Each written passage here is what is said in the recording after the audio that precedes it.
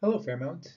This week I'm going to give you a little lecture about simplicity as an ideal in classical music. This lecture is based on a lecture that I gave in Xi'an, China, when I went there to visit and to perform and to teach a few years ago.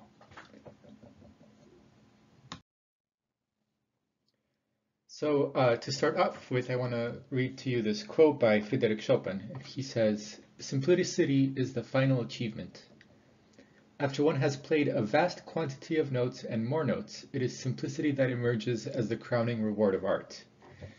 And if you think about it, it's kind of a difficult concept to grasp, to wrap your mind around, because music is very complicated. And if you think about Chopin's music, there's very complicated harmony, there's very complicated counterpoint.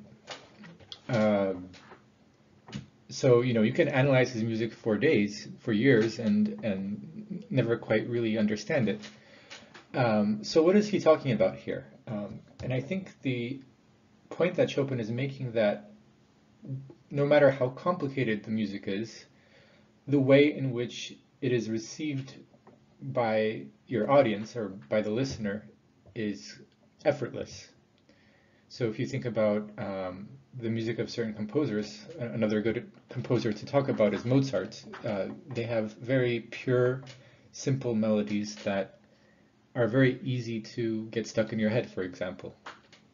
So that's the type of simplicity that he's talking about. And just kind of to finish off this point, I had a teacher once who gave me a very interesting explanation for the difference between simplicity and plainness, because I asked her about, if you're playing music and you refrain from doing certain type of expressive rubato, for example, uh, doesn't that make it a little bit plain? And she was explaining to me that, you know, the difference between simplicity and plainness is the difference between the marching formation of a well-trained elite infantry formation versus the disorderly, chaotic formation of peasants or of people who are not trained as soldiers.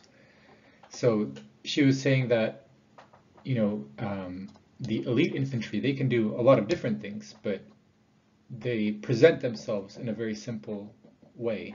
And that's what simplicity is. It's the potential for complexity, but the presentation through simplicity.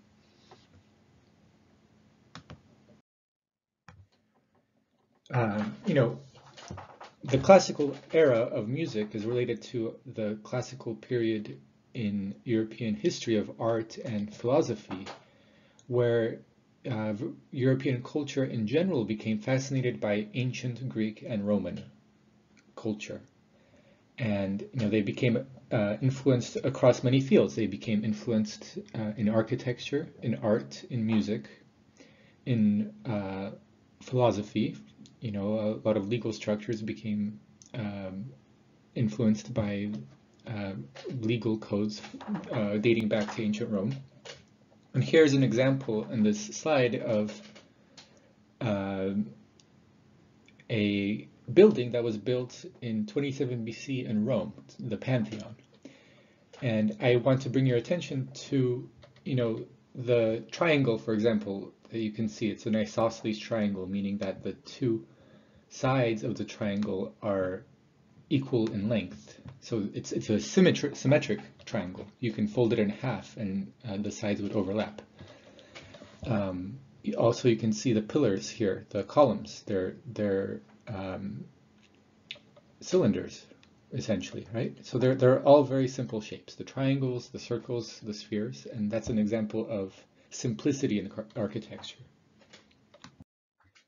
On this slide, you have a building that was built in 1818, which is, in music, that would be the end of the classical, the beginning of the Romantic era. But essentially, this is an example of the influence of Roman architecture on European architecture of this time period. And again, you see the isosceles triangle in the top of the building, and you see the columns here. So it's very interesting to see how similar this building is to the Pantheon, right? It's built almost 2,000 years later, actually. And again, it's an emphasis on simple geometric shapes, columns, lines, and symmetry. So now let's talk about music and how classical European culture thought about the influence of ancient Greek and Roman music on in their conception of music. So the Europeans focused on the idea of the bard because the books, the Iliad and the Odyssey, were really influential on European culture, and of course they were written by the Greek bard Homer. And Homer would travel from city to city, and he would tell these epic stories about legends and the siege of Troy and battles. And not only would he tell these stories, he would actually sing these stories and accompany himself on the lute or the harp or on the guitar. And the texture that these instruments provide is really important because they're generally quiet instruments that have an arpeggiated harmonic texture that they provide that does not interfere with the clarity of being able to hear the singer, and they also don't take away from the clarity of the text that he is saying. So it's very easy, in spite of all the music that's happening, to hear the words that he's pronouncing. And that's the type of clarity that you expect to see in music that is influenced by bard music. So I have here an example from the 20th century, which is Jacek Kaczmarski. He's a Polish bard. He was a historian who decided to start writing music. And so a lot of his songs have a historical basis. This particular song is based on a character from a novel by Henryk Sienkiewicz, and the name of the character is Pan Włodyjowski. And he's basically the hero of the novel. And he heroically gives his life in the defense of Poland's southern border. And not only does he do that, he's generally an exceptionally noble and good character throughout the book and throughout other books as well, because he's a character in various books by Sienkiewicz. So listen to this song, and I will try to draw for you on the screen certain shapes that relate to the melodic shape that you'll be listening to, and hopefully they'll remind you of the isosceles triangle on the previous slide from the architecture example.